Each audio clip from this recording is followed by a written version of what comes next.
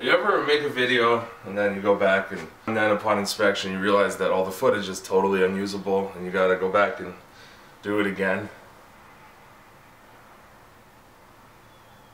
If I look or sound like a horrible nightmare, don't worry, it's only because I've just gotten food poisoning from some dirty pizza. So now I'm home all day by myself and I figured, why not, fuck it, fix it. Since a lot of my sense of humor has to do with death and dying and what it's like to be dead, I get every so often some communication or another from somebody asking me for advice on what kinds of things I would like to do before I died. And since I consider myself, what the fuck is that on the wall? So since I feel like I'm so close to expiring any minute, I figured why not kill all of those birds with one giant boulder and make a video about how to craft the perfect bucket list. If there's one thing I know, it's how to make your last days on Earth as enjoyable for you and as uncomfortable for everyone else around you as humanly possible. As a big passive-aggressive middle finger as they put you in the ground. When writing a bucket list, it's important to treat it as if you're gonna die extremely soon. Pretend as if you have a disease for which there is no known cure and plan accordingly.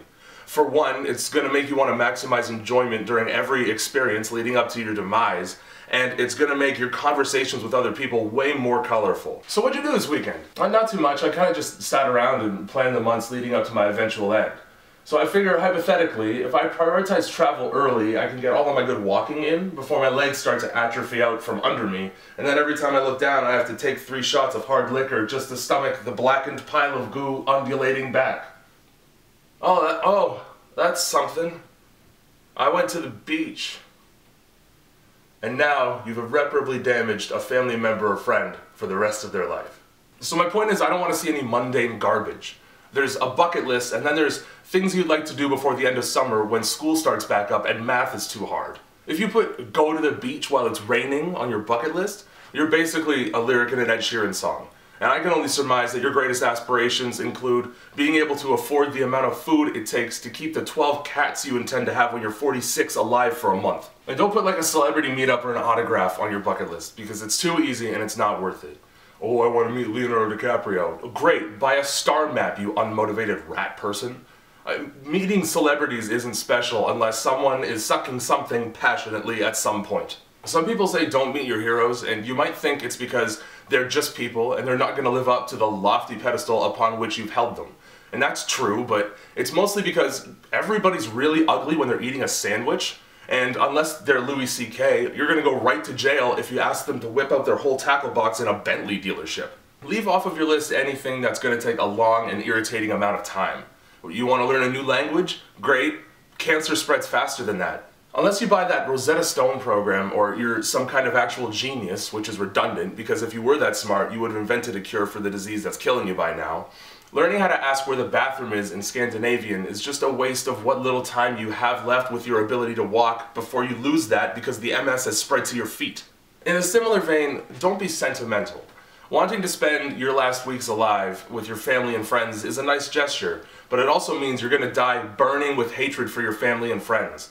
Their last memory of you is going to be you cursing their name as you choke to death on your own blood. Literally, because fucking Kyle brought flowers, and you hate flowers. And they didn't even match the tone of the hospital room, and he's an inconsiderate sack of shit, and he's just like his father. Not to mention, all that anguish lingers on the planet after you're gone. That's like the whole plot to The Grudge.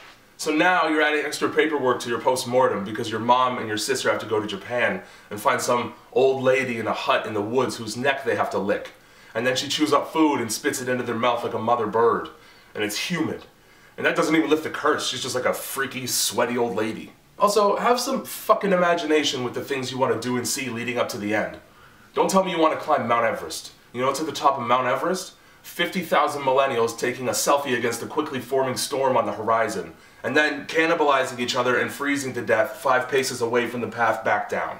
Everybody's already been to Mount Everest. You missed it.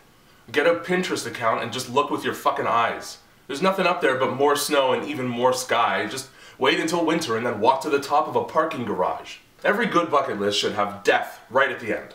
That way, you're gonna feel like you've accomplished something regardless, because no matter what, you can scratch that one off. Well, you can't, but your family will.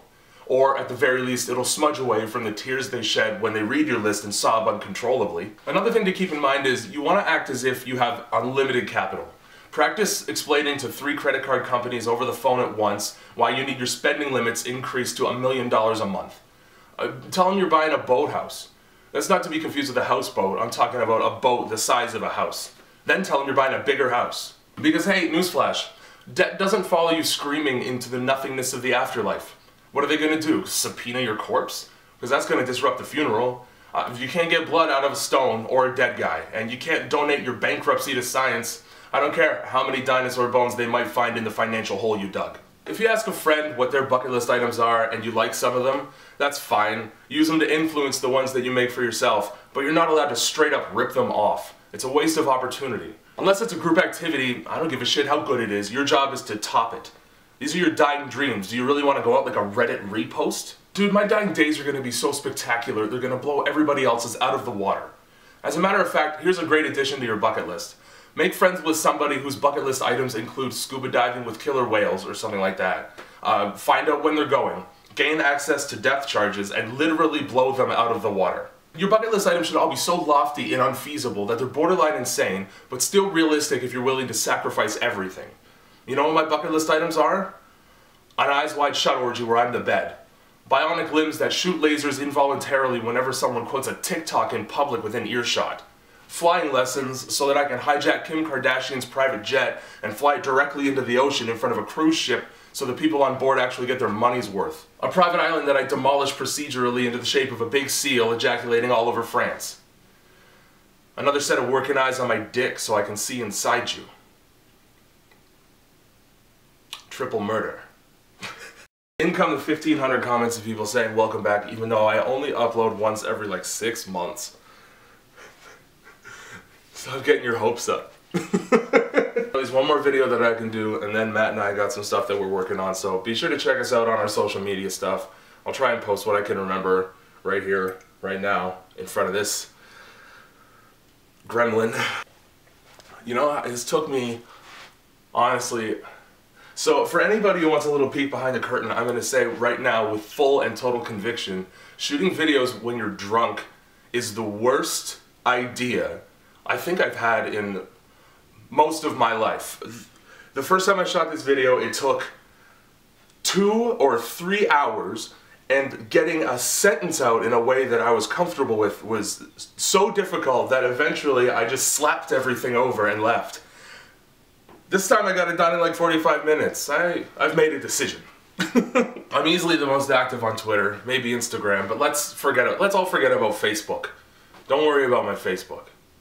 Or you can send me an email. I usually answer those every time. Now, if you don't mind, I'm going to go throw up out of all 3 ends. And they're a mystery 4th. Ask me which. I don't know. It's going to be great.